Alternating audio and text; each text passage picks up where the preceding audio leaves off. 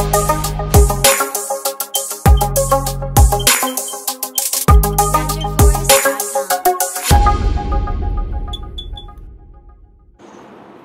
Guys, तो आज हम लोग स्टार्ट करेंगे स्टेट बैंक ऑफ इंडिया के साथ। हम लोगों ने इससे पहले एपिक्स इंस्टीट्यूट्स डिस्कस करे थे और इंडियन बैंकिंग स्ट्रक्चर को देखा था। आज एसबीआई को हम स्टार्ट करेंगे, जो कि है state bank of India. State bank of India काफ़ी इम्पोर्टेंट बैंक है क्योंकि ये बहुत मेजर रोल प्ले करता है। आरबीआई जहाँ जहाँ मौजूद नहीं है वहाँ पे एसबीआई हमारा एक तरीके से प्रिंसिपल इंस्टीट्यूट की तरह एक्ट करता है। इस वाली यूनिट में हम लोग डिस्कस करेंगे एवोल्यूशन ऑफ एसबीआई, एसबीआई कहाँ से आया, क्या इसकी हिस्ट्री है वगैरह, एसबीआई का मिशन, विजन, वैल्यूज़। उसके बाद हम आएंगे एसबीआई के ऑब्जेक्टिव्स पर, एसबीआई के फंक्शंस पर, और लास्ट में हम लोग डिस्कस करेंगे एसबीआई का ऑर्गेनाइजेशनल स्ट्रक्चर। जनरली एग्ज़ाम में जो हमारा एसबीआई होता है वो या तो 7.5 या फिर 15 मार्क्स का क्वेश्चन इससे आता ही आता है। अगर आपको कोई भी आ जाए तो आराम से आप ये वीडियोस देख लीजिए, एक बार आप देख भी लेंगे तो आपका पूरा यूनिट कवर हो जाएगा। तो सबसे पहले हम लोग स्टार्ट करते हैं एवोल्यूशन ऑफ एसबीआई के साथ। एसबीआई का एवोल्यूशन हम लोग स्टार्ट करेंगे। सबसे पहले हम जाएंगे ईयर 1806 में। अब 1806 में क्या हुआ था? 1806 में इंडिया का सबसे पहला मेजर बैंक इस्टेब्लिश हुआ था, जो कि था bank of Calcutta. Bank of Calcutta majorly British business के लिए इस्टेब्लिश किया गया था। बैंक ऑफ कैलकाटा के बाद हमारे पास 2 बैंक और आए, जो कि थे बैंक ऑफ बॉम्बे, जो कि इस्टेब्लिश हुआ था 1840 में, और हमारे पास आया बैंक ऑफ मद्रास। ये 3 हमारे प्रेसिडेंसी बैंक्स हुआ करते थे, जो कि इसलिए करे गए ताकि उन पर्टिकुलर जगहों में बैंकिंग फंक्शंस वगैरह अच्छे से कर सके, ब्रिटिशर्स को हेल्प मिल सके उनके काम वगैरह में। इनको हम 3 presidency banks of British India भी बोलते हैं। अब आप सोच रहे होंगे कि हमने इन 3 को क्यों पढ़ा, क्योंकि फर्दर क्या हुआ 1921 में इन तीनों बैंक्स को मर्ज करके imperial bank of India establish किया गया। हमारा state bank of India finally establish हुआ। अब थोड़ा हम स्टेट बैंक ऑफ इंडिया के बारे में देख ले। स्टेट बैंक ऑफ इंडिया और इंपीरियल बैंक में कुछ डिफरेंसेस थे, जैसे कि जो मेरा इंपीरियल बैंक था, इंपीरियल बैंक मेरा एक कमर्शियल बैंक था, जबकि स्टेट बैंक ऑफ इंडिया मेरा नेशनल बैंक था। इसका मेन मोटिव प्रॉफिट मेकिंग था। इसका प्रॉफिट मेकिंग नहीं, बट अल्टीमेटली गवर्नमेंट को हेल्प करना for development by providing finance. तो ये डिफरेंस था basically imperial bank of India, state bank of India में। ठीक है, उसके बाद हम लोग थोड़ा सा और देख लेते हैं इसका इवोल्यूशन में। लाइक 60s में इसने क्या रोल प्ले किया, 70s में क्या किया, इनके फर्स्ट चेयरमैन कौन थे। तो स्टेट बैंक ऑफ इंडिया में हुआ था क्योंकि इसकी इम्पोर्टेंस बहुत ज़्यादा थी। तो जवाहरलाल नेहरू, जो कि हमारे फर्स्ट प्राइम मिनिस्टर थे, उन्होंने एक्स फाइनेंस मिनिस्टर उस टाइम डॉक्टर जॉन मथाई को एज अ चेयरमैन अपॉइंट किया था। उसके बाद हम इसकी थोड़ी सी इंपॉर्टेंस वगैरह देख लेते हैं, हिस्ट्री में क्या रहा। 1 अक्टूबर 1959 को एसबीआई की फर्स्ट सब्सिडियरी इस्टेब्लिश करी गई, जो कि था state bank of Hyderabad. Further इसके बाद सारी आती गई, like SBI, state bank of Indore, state bank of Saurashtra, state bank of Bikaner and Jaipur, etcetera etcetera etcetera. उसके बाद 1960s में हमारी कंट्री में इंडस्ट्रियल रेवोल्यूशन आया। इंडस्ट्रियल रेवोल्यूशन में भी एसबीआई ने बहुत मेजर रोल प्ले किया, क्योंकि एसबीआई था जिसने अल्टीमेटली हमारी जितनी भी अलग अलग इंडस्ट्री थी, चाहे वो आयरन एंड स्टील हो, सीमेंट हो, या मैन्युफैक्चरिंग की कोई भी हो, सबको फाइनेंस प्रोवाइड किया था, असिस्टेंस प्रोवाइड किया था, सब एसबीआई ने किया था। सिमिलरली 1970s में ग्रीन रेवोल्यूशन आया। ग्रीन रेवोल्यूशन लाइक जो भी हमारा फार्मिंग वगैरह उससे रिलेटेड होता है, तो एसबीआई ने क्या किया था, अलग अलग फार्मर्स वगैरह को लोन्स प्रोवाइड करे, उन्हें अलग अलग ट्रेनिंग वगैरह दी, बताया कि कैसे आप लोग ज़्यादा अच्छी ग्रोथ कर सकते हैं, वर्कशॉप्स ऑर्गेनाइज की। बट अल्टीमेटली चीज़ क्या कही थी, उन्होंने फाइनेंस प्रोवाइड किया था जिससे ज़्यादा अच्छी उनको फैसिलिटीज़ मिल पाई, वो लोग अच्छे से यूटिलाइज कर पाए। इसके बाद हम एवोल्यूशन के बाद अपने नेक्स्ट टॉपिक पर आएंगे जो कि है mission, vision and values of SBI. इसके बाद हम अपने अगले टॉपिक पे आते हैं, mission, vision and values of SBI. ये इतना मेजर टॉपिक नहीं है बट फिर भी पढ़ लेते हैं हम, बाई चांस एग्जाम में आ जाए तो। एक एक लाइन की है तीनों चीज़ें, फटाफट इसको ख़त्म करते हैं। सबसे पहले आता है मिशन। मिशन मतलब अल्टीमेटली गोल क्या है एसबीआई का, तो जैसे कि समझ सकते हैं एसबीआई किस लिए बनाया गया था, ताकि अल्टीमेटली बैंकिंग सिस्टम वगैरह को डेवलप कर सके, फाइनेंशियल सॉल्यूशंस वगैरह प्रोवाइड कर सके, तो इसका यही है। Committed to providing simple, responsive and innovative financial solutions. Mission के बाद इसका आता है vision, be the bank of choice for a transforming India. Values तो जैसे कि आप खुद से भी लिख सकते हैं, बहुत आसान सा क्या क्या होगा, अच्छी सर्विस देना, ट्रांसपेरेंसी हो, एथिक्स, पोलाइटनेस।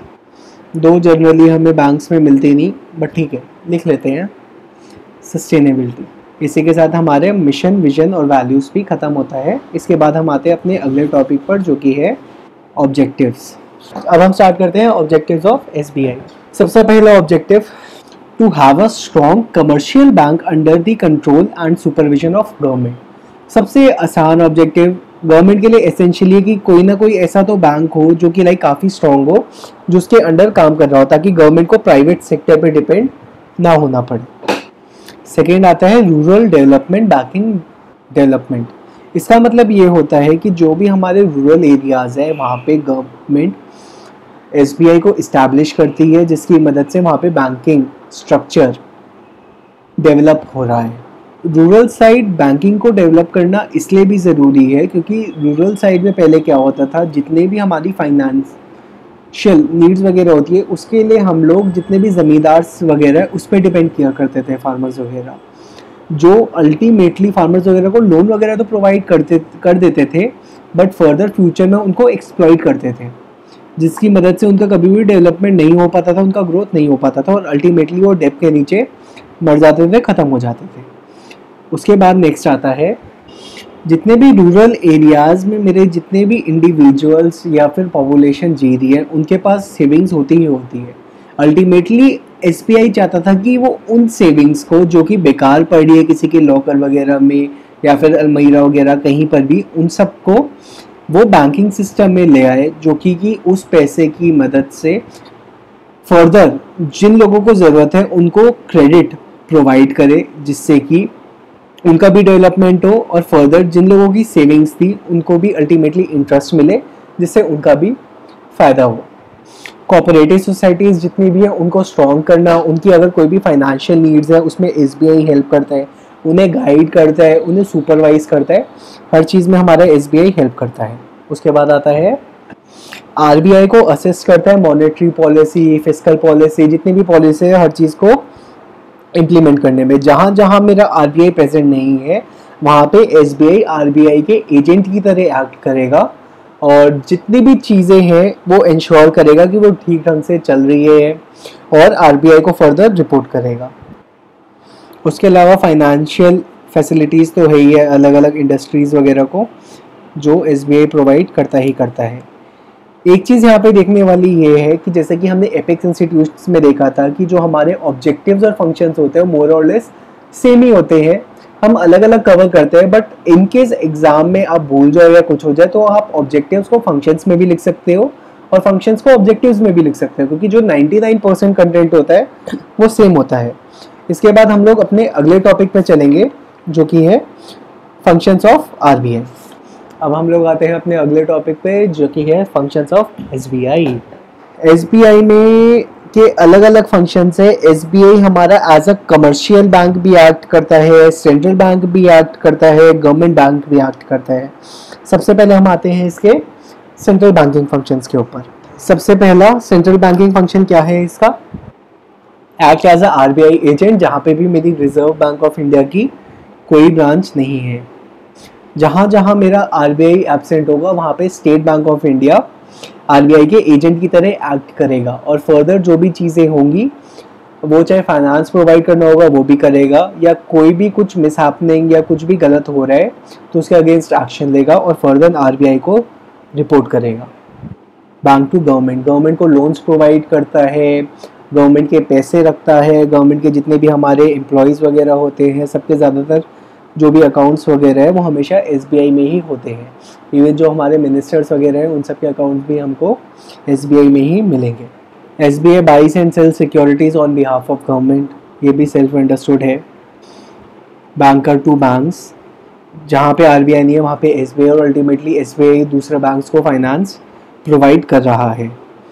और लास्ट में it acts as a clearing house where RBI has no branch, जहाँ पे आरबीआई ना होगी वहाँ पे जितनी भी मेरी अथॉरिटी है सारी एसबीआई के पास है। जितने भी मेरे क्लियरिंग चेक्स वगैरह सब कुछ है जो कि हम सेंट्रल बैंक पे डिपेंड करते हैं, जो कि अल्टीमेटली आरबीआई होता है, वहाँ पे एसबीआई एक्ट करता है। इसके साथ इसके सेंट्रल बैंकिंग फंक्शंस ख़त्म होते हैं। अब हम इसके नॉर्मल बैंकिंग फंक्शन जाते हैं जो किसी भी कमर्शियल बैंक के होंगे वो हम यहाँ पे लिख सकते हैं। सबसे पहला एक्सेप्ट डिपॉजिट, जो मेरा एसबीआई होता है वो एनआरआई से भी एक्सेप्ट करता है, इंडियन पब्लिक से भी करता है, जहाँ जहाँ ब्रांच है वहाँ पे एक्सेप्ट करेगा ही करेगा। उसके बाद डिपॉजिट एक्सेप्ट करेगा तो लोन्स वगैरह प्रोवाइड करेगा, लोन्स एंड एडवांसेस, वो भी सारा सेल्फ एक्सप्लेनेटरी है। ये सारे जो हम लोग कर रहे हैं, मैं एक बार यहाँ पे डिवीजन ड्रॉ कर दूँ, ये यहाँ से हमारे कमर्शियल बैंकिंग फंक्शंस इसके स्टार्ट हो गए हैं। वही सारे सेम आ जाएंगे, deals in bills of exchange, discount कर दिया, चेक, पोस्ट डेटेड वगैरह है, सारी चीज़ करेगा। Invest and borrows, gold and silver भी परचेज करता है जो कि बाकी बैंक्स की तरह है, ये चीज़ें तो चलती ही रहेंगी। लोन प्रोवाइड किया, सारे आपके नॉर्मल वाले जितने भी है। गोल्ड एंड सिल्वर आ जाएगा तो फॉरेन करेंसीज भी आ जाएंगी। आप रुपए लेके जाइए एसबीआई में, डॉलर बना लीजिए, डॉलर को रुपए कर लीजिए, बट पासपोर्ट वगैरह होना कंपलसरी है, अलग अलग चीज़ें। उसके अलावा कोऑपरेटिव बैंक्स वगैरह को कर रहा है।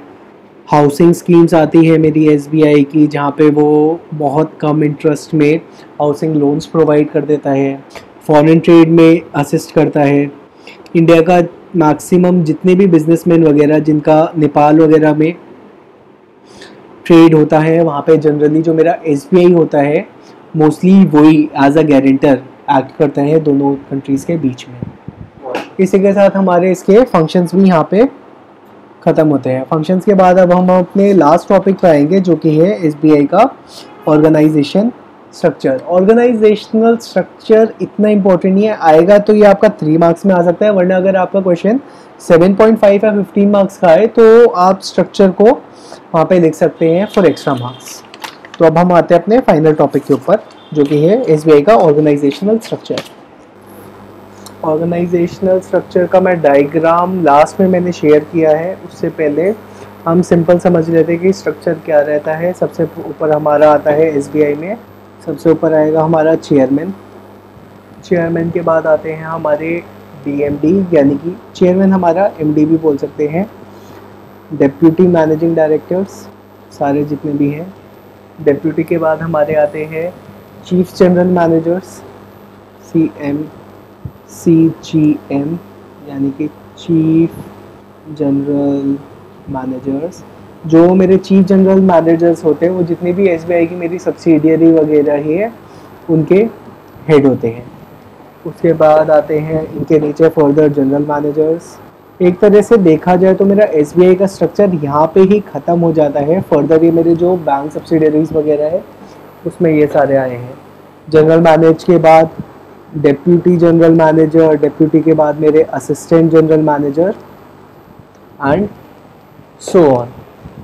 इसमें लास्ट में मैंने एक डायग्राम डाला हुआ है, आप उसको देख लीजिए, उसके बाद आपको सारा इसका स्ट्रक्चर समझ आ जाएगा, जो कि आप एज इट इज़ ड्रॉ कर देंगे तो काम चल जाएगा।